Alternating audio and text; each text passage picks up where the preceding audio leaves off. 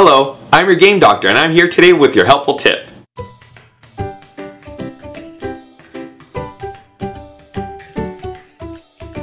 How to create a truth box. To create a truth box, simply make each of your players write at least 3 questions on separate strips of paper. The questions can be as clean or as dirty as your group wants them to be. But remember, there is always the risk of drawing your own question.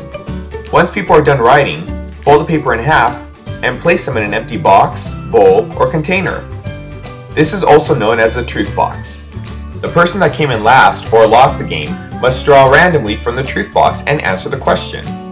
If you run out of questions, simply have the group write more.